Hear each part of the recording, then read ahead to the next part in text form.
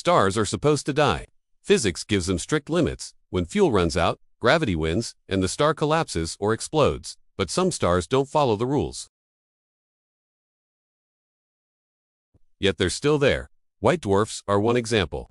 Once a star like our Sun dies, it becomes a dense core supported by electron pressure. There's a hard limit to how massive it can be, the Chandrasekhar limit. Cross it, and collapse is inevitable.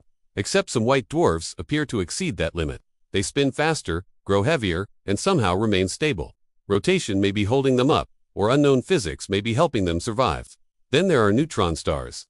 They're already extreme, a star crushed into a city-sized sphere. Theory predicts a maximum mass before they collapse into black holes. Yet astronomers have detected neutron stars heavier than that limit should allow. These stars shouldn't exist, but they do. Some stars survive repeated explosions. Certain massive stars erupt in supernova-like events, shedding enormous mass. Yet they don't die. They flare, dim, and recover again and again. These are called supernova imposters. They look like stellar deaths, but the star lives on. There are also stars that appear far older than the universe should permit. Their chemical makeup suggests they formed earlier than current models allow. Relics that shouldn't have survived cosmic evolution. And then there are neutron stars with magnetic fields so powerful they should tear themselves apart. Yet they persist, stable against forces we barely understand.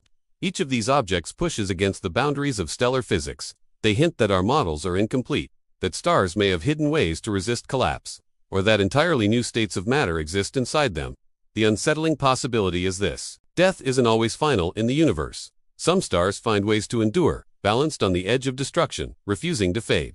For more cosmic mysteries that challenge physics, subscribe.